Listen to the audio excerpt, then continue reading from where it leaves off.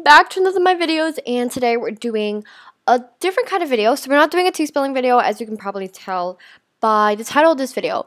So a friend of mine, Opal, she wanted me to do a video showing you guys about prices that items should be worth when you're trading, because I actually have noticed this too, that some people are overpaying for certain items or even underpaying, and that can sometimes be considered a scam, especially for the person who isn't getting the correct amount of diamonds or isn't paying the correct amount of diamonds, or if they're overpaying it, because then you could lose like a lot of diamonds when it's actually worth a lot less.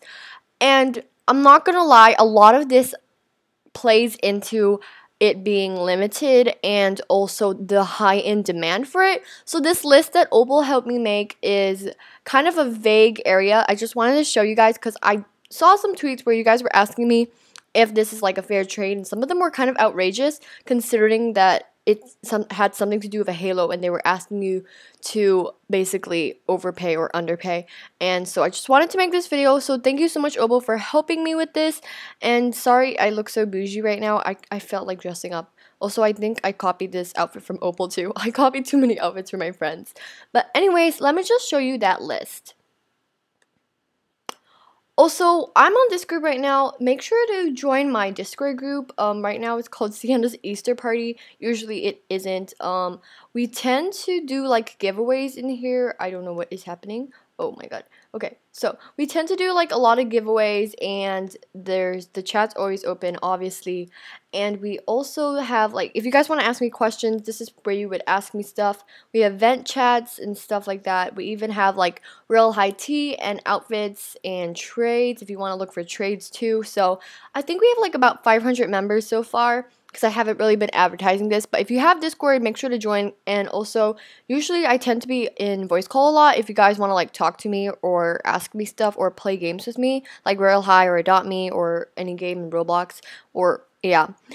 So if you guys have not joined this, make sure to join us. Also, make sure to hit that like button, the subscribe button, the notification bell if you have not done so already. I sometimes forget to say that in the beginning of the video.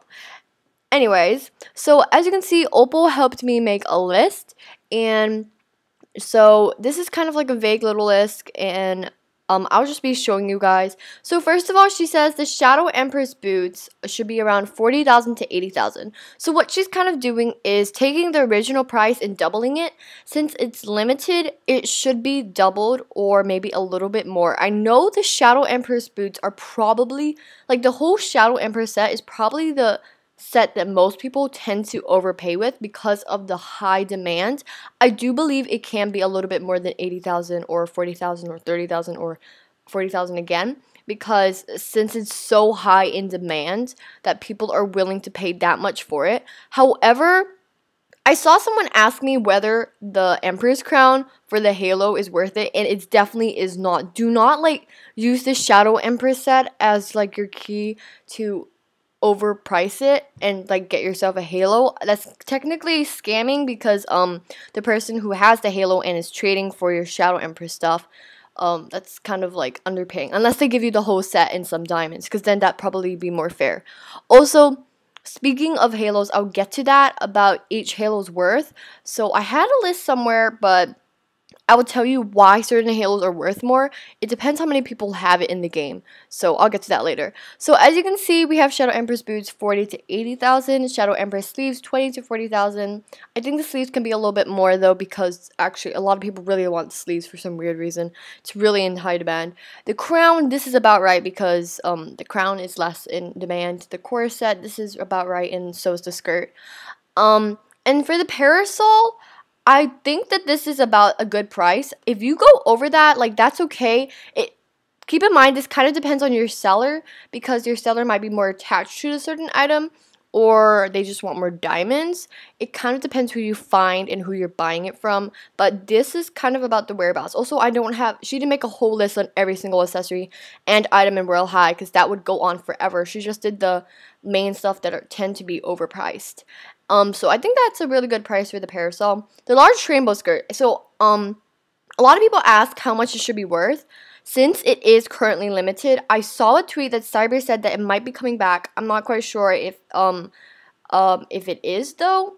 but if it does, obviously we'll be so happy. But so Opal priced it about 50 to 80,000. I feel like that sounds about right since a lot of people want it since it's been reworked. But yeah, I feel like that's a good price. So and then she goes to the Starfrost set because I think the Starfrost set is the most expensive set. I'm not gonna lie. Yeah, I think in total it's like 130,000, and the Shadow Empress is like second, close to coming second. So as you can see, she has the bonnet. The bonnet probably, yeah, be priced way lower because it's not in demand at all. The cape, that sounds about right. I feel like the skirt and the skates would probably be the highest since they are the highest and they're most in demand. So I think, yeah, the highest for the skirt should be 64,000. I don't know if the skates probably might be a little bit more than 60,000 since these skates are limited and I don't know if they're coming back or not. And the staff, that sounds about right. So the Dear Dolly heels, I don't know why she priced them 50,000. That makes sense though.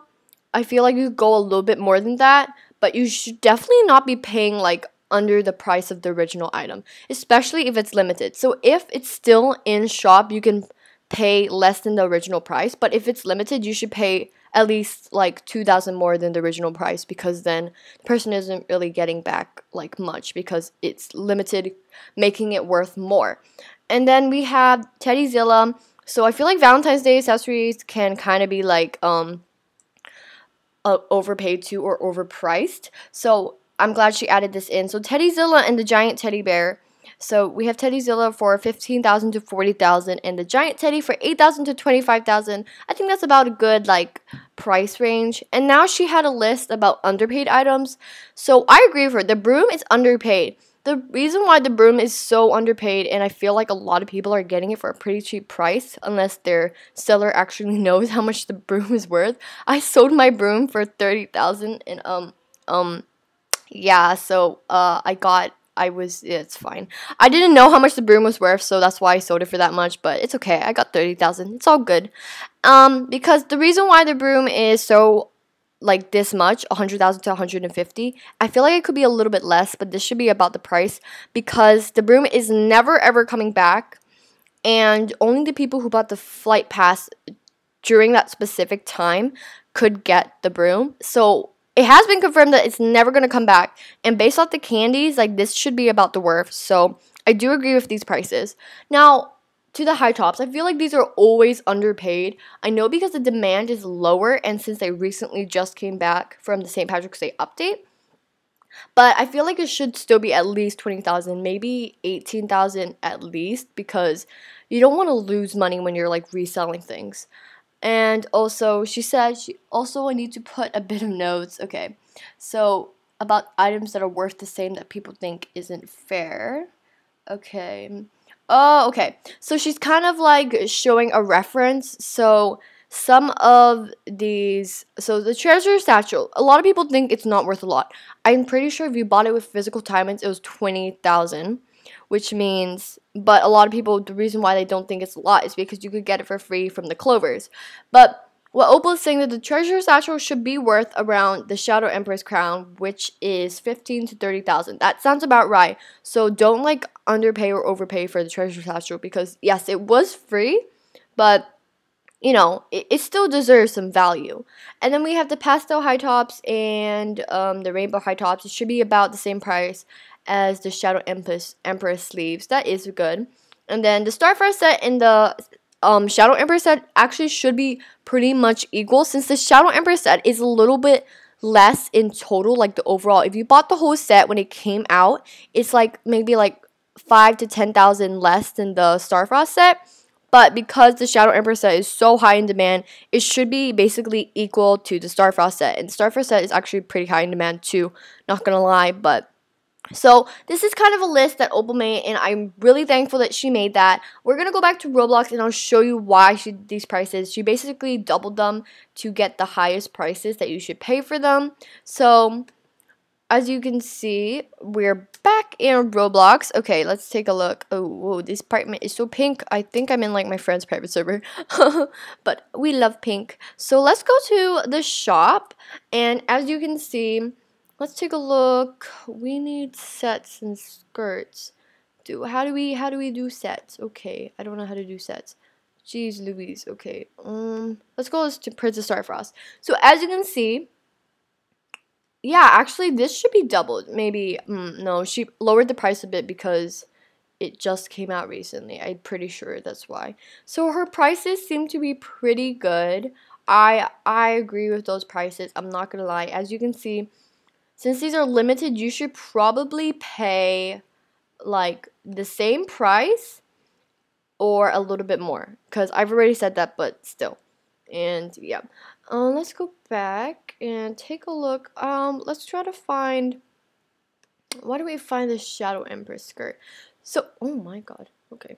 So as you can see, the Shadow Empress skirt is actually, whoa, it's less than the Valentina skirt and the Starfrost skirt. I did not realize that.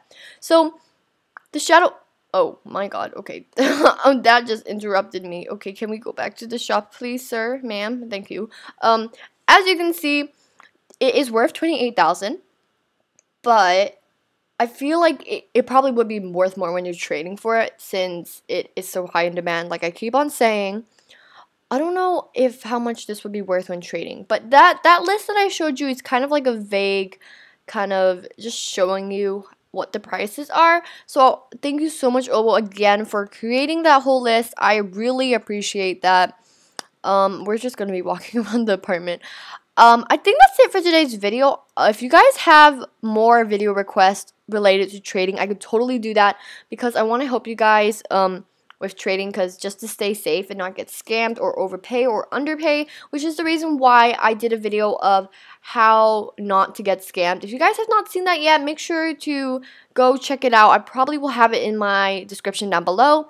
I tend to have it actually there, just to show you guys. So if you guys want any other videos on how to stay safe during trading, I can totally show you how to do that. I would definitely want to help you guys with that. So yeah, I think that's it for today's video. Make sure to hit that like button, that subscribe button, that notification bell if you have not done so already. And I'll see you guys next time. Bye!